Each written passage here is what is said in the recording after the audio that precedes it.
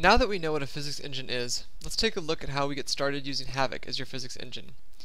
You may recognize this demo, simple.cpp, from the previous video on the demo framework. Please refer to that video for instructions on how to set up this demo. HKP World is the main Havok class for holding information about your physics world. It is used for both simulation and asynchronous queries. It is a container for rigid bodies, constraints, trigger volumes, and more. As with many objects in Havok, you create an HKP world from a CInfo object. So let's take a look at some of the parameters available to us in HKP World CInfo. There are many parameters. I'm just going to highlight a few here. First, let's take a look at the solver type. This solver type is a convenience enum for setting up several parameters relating to how the Havok constraint solver behaves. As I mentioned before, one of the variables you can tweak inside Havok is how many iterations the solver will take when trying to resolve constraints. This is the mSolver iterations variable. It is represented as the number of iters in the enum, so for instance 2 iters or 4 iters. The other parameters are a bit more complicated and deal with how aggressively the solver will try and correct current error in the system versus predicted error. For most use cases, the default of 4 iters medium provides a nice balance between constraint stiffness, CPU load, and stability. Next, let's look at the simulation type. This setting defines what kind of simulation Havok will use to integrate and collide bodies. Setting the simulation type changes the capability of the Havok simulation. For instance, setting the simulation to continuous or multi-threaded will allow rigid bodies to generate TOIs, although there are many factors that actually dictate if TOIs are created, and we will talk about them in length in later videos. And of course, there's also gravity. Most people find that a value slightly greater than the normal gravity looks good.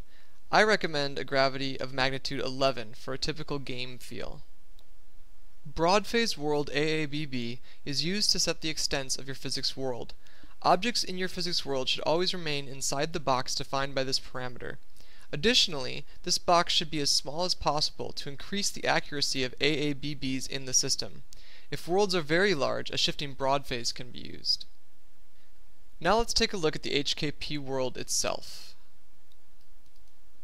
As I mentioned, this is essentially a container for all your physics-related objects.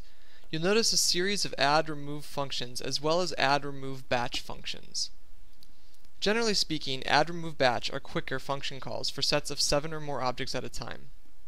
Here we have entities. Entities are synonymous with rigid bodies. In fact, HKP rigid body is the only descendant of HKP entity. So in Havok, these two classes are effectively interchangeable. So here's how you add your rigid bodies to the world. You can add user constraints to the world here. Havok has many constraint types such as ball and socket, hinge, ragdoll, and many more. Havok also supports actions. Actions are simply objects which are allowed to affect one or more rigid bodies at the beginning of the Havok step. The Havok SDK ships with many example actions, including buoyancy action, wind action, and many others. And here you can add phantoms. Phantoms only exist in the broad phase. There are a number of phantom variants, but they all operate upon objects which overlap with them during broad phase collision detection. And here we have physics systems. Physics systems are a nifty way of bundling up a set of the above objects into an organizational container. People will often group their ragdolls into physics systems that can then easily be cloned, added, removed from the Havok world. Havok also provides a fixed rigid body for attaching constraints to. This is good for attaching a rigid body to an arbitrary point in world space.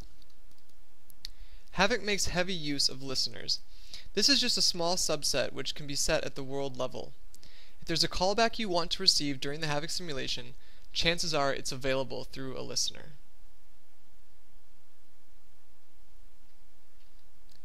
You can also perform asynchronous queries through the HKP world. So here you can see raycasting, linear casting, get closest points, and get penetrations. There are many demos which demonstrate on how to use these things. Finally, the HKP world needs to be stepped in order to integrate bodies forward and perform collision detection. There are, of course, single-threaded and multi-threaded variants of these calls. Additionally, you can break down the step into its subcomponents. This is useful for interleaving Havok work with game work in multi-threaded environments.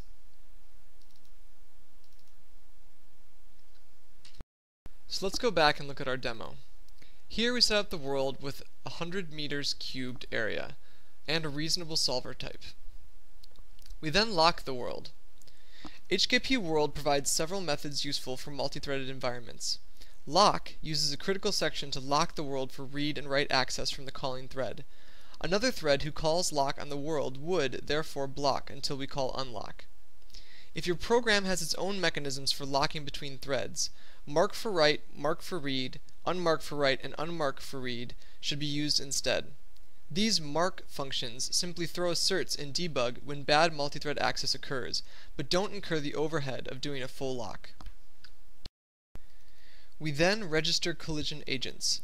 There will be more discussion about what collision agents are in later videos. Suffice it to say, collision agents need to be registered so that Havok knows how to handle collisions between various shape types. Without this call, no collisions will occur in your physics world. So let's take a look at this demo. You'll notice that I replaced the box landscape with a triangulated landscape. I also wrapped this triangulated landscape in a mop shape. That's how Havok gets the optimized mid-phase I mentioned in the last video. I'm now going to drop a box on this landscape and take a look at it in the visual debugger.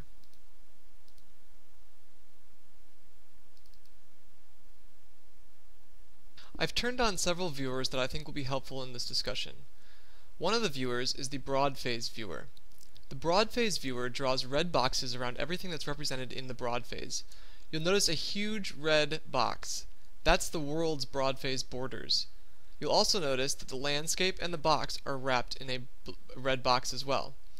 These are those bodies' AABBs. I've also enabled the debug display.